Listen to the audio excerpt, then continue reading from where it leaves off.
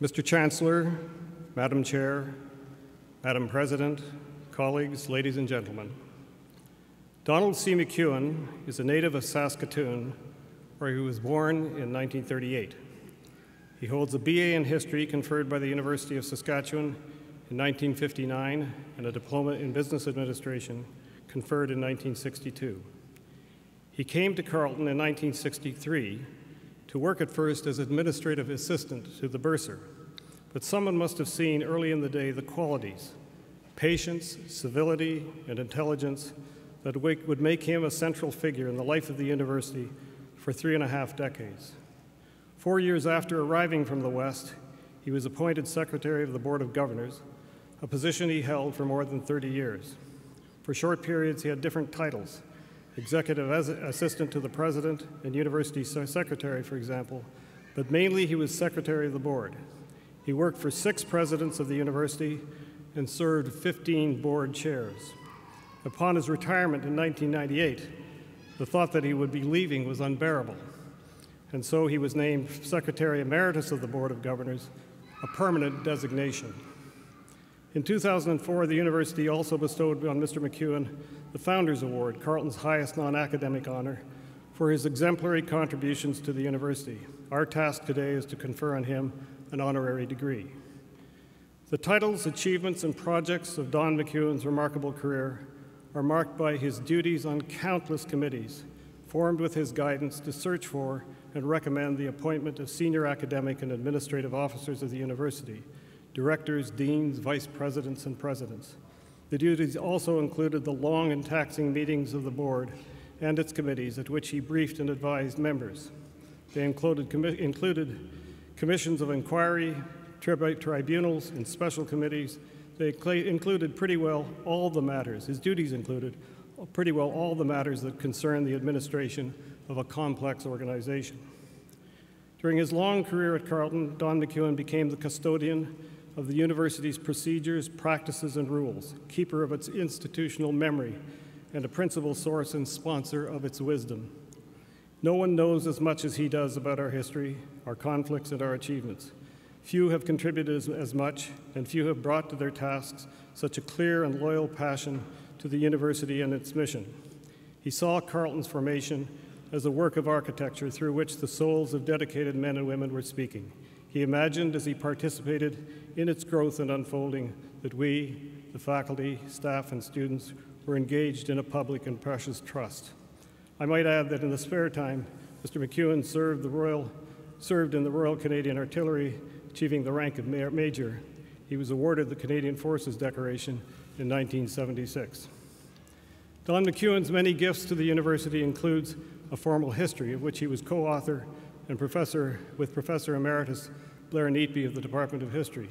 Titled Creating Carleton, The Shaping of a University, and published in 2002, the book starts with Carleton's early beginnings in 1941, when, as the story is told, Henry Marshall Torrey, who became the first president, met William Connor, a businessman, on an Ottawa street.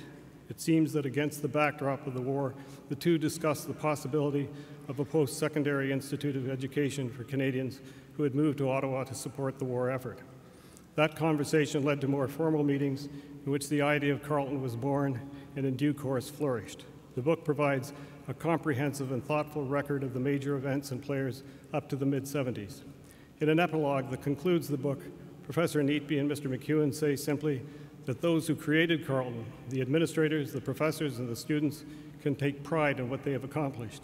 To this we can say amen, and with pride and gratitude, we add a special thank you to Don McEown for the unique and indispensable role he played in its past and continuing creation.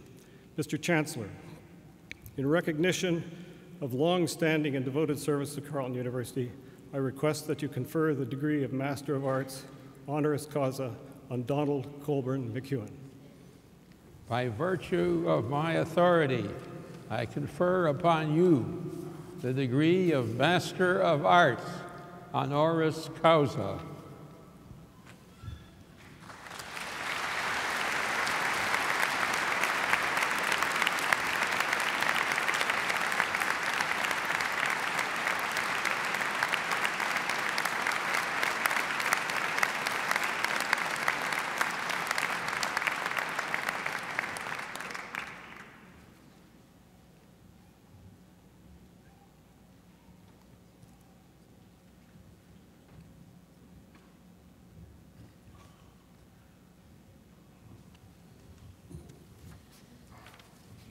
Thanks.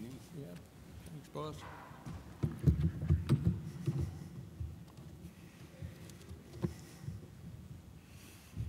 Eminent Chancellor, Madam President and Vice Chancellor, Madam Chair of the Board, distinguished members of the Senate, distinguished members of the faculty, fellow graduates, ladies and gentlemen, thank you.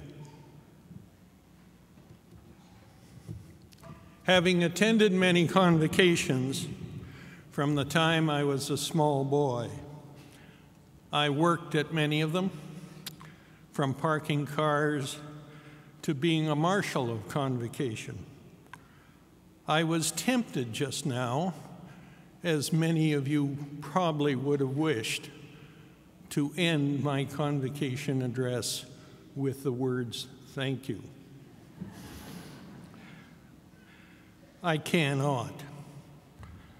Just as it is in the case with you, I have specific people to thank. I did not get here on my own. I have family and colleagues to acknowledge. To begin with, I wish to thank my wife, who has been my companion, soulmate, and friend, and who I met at Carleton, as some of you may have met your companion and soulmate. And if you did, I wish you the same happiness as we have had. I would like to publicly acknowledge the debt I owe to Blair Neatby for inviting me to join him to write the history of the university, and for all the fun we had arguing about it. In fact, we came very close not to getting the book done on time because we were in the middle of an argument. To all my family and guests who are here, thank you for the contributions you've made to my life. Finally, with great surprise, I must thank the Senate for this honor.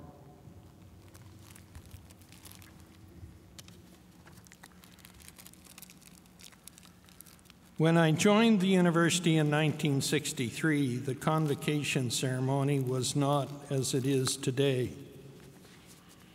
The convocation address came at the end of the ceremony, not at the beginning. That change came about because we used to have the ceremony outdoors. And after the students got their degree, they disappeared. This embarrassed the university because when the speaker got up to give his address, half the audience was gone. The ceremony used to end with God Save the Queen. At one ceremony, the honorary graduate was Robin McNeil. He'd grown up in Ottawa, but had gone off to England to be a journalist and then went to the United States. He ended his career by being the partner with Jim Lehrer, managing the PBS evening newscast, The NewsHour. His convocation speech was all about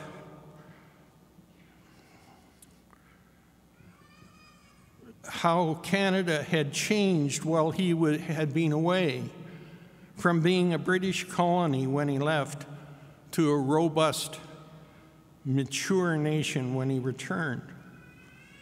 Once the applause had ended for his convocation address, everybody stood up and God Save the Queen was played. The irony of the situation was not lost on the president of the day. God Save the Queen was never played at convocation again. I must say that I'm much more in favor of the present style of convocation with a master of ceremonies and the student-friendly aspect of the ceremonies. In the old days, this is what guys like me do, is talk about the old days. In the old days, the student name was called, and he or she was hustled across to the chancellor, where the student knelt in front of the chancellor, was tapped on the shoulder, and then sent on his or her way. The kneeling stool that was part of this exercise soon disappeared when a group of social work students made it quite plain that they were not going to kneel to any man. The chancellor of the day was all on their side, and the kneeling stool disappeared. In many of the Convocation addresses, the question of what the university should have provided the student was examined. The late Professor Corey, who was a principal at Queen's, gave this answer. The distinctive role of the university has generally been described as the passing on of the accumulated knowledge and the wisdom of the past, and the adding of new knowledge and understanding to the stock. He later went on and said, the really distinctive role of the university is to make the retrieval, transmission, effective by preparing reflective and comprehending minds to receive it. Seeing that relatively few students remember a tithe of the specifics they are taught, the credit universities have in the world must rest largely on the kinds of minds produced. Such minds are produced by stretching them and opening them to the unfailing wonders that lie about us, confirming the curiosity of the child as the habit of the adult. By limbering up the logical faculties and sharpening wit to see the surface appearance are often cheats, and that under the surface there are myriad relationships in which order can be perceived and confusion cleared. Subtlest of all, and roused mostly by the example of the teacher, is a guiding cast of will, a determination to see things as they really are, to suspend judgment until all the evidence is in, to be a friend of truth. I must admit that my first reaction to this selection is my admiration for its literary skill.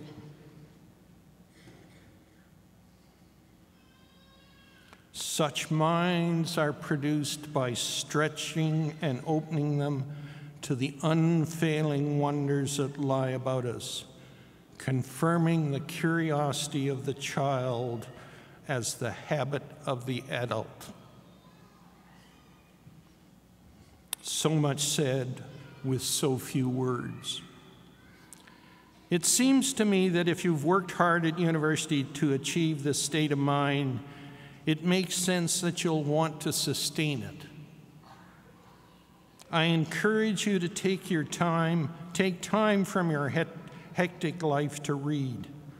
And when you find someone that you think is a good writer, read them again and again and again.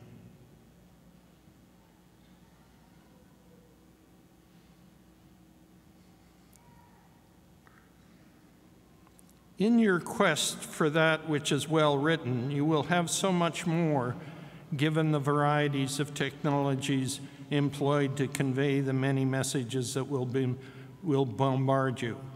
Such technologies have changed the speed in which information is provided and the volume of information available for use in decision-making. It is hoped that in this world in which all things are immediate, the knowledge and experience the university has given you will provide you with the tools by which you can quickly find those relationships in which order can be perceived and confusion cleared. I would think that given your success to date, you have learned to manage your time well. It is an important skill. Don't lose it, because whatever you do in the future, you will need it. One of the challenges you will face in an ever-increasing frequency is to find the patience necessary to see things as they really are. You will have too much information from too many sources. I think it will be difficult to pick the facts to use as evidence in any decision you must make, let alone determine what weight you will give to any of those facts.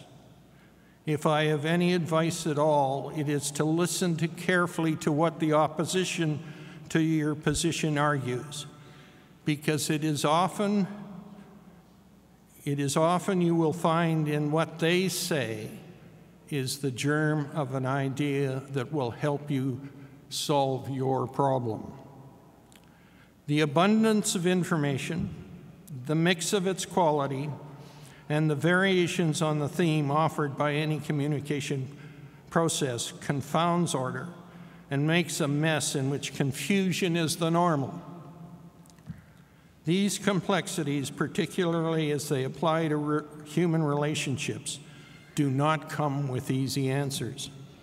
They call for compromises which often don't fit within our comfort zone and may make the resultant decisions difficult to live with. It will often require a stern discipline of the mind to accept such decisions and not succumb to the demands of one's own prejudice to find a comfortable result. Your time at university has offered you the tools to meet the challenges in your life, in your employment, in your participation in the community, and in your understanding of the factors that will shape society. May they serve you well and in the future. However, before you begin this new chapter in your life, let us pause and take a moment to celebrate your accomplishments. My congratulations to you all. I hope that they're all here who are family can share in this moment of achievement with the knowledge that your encouragement and support are also a part of the success that's acknowledged here. My wife, who was one of the original members of the personnel department, used to encourage members of her staff to come and see Convocation because it was a measure of the success of their work too.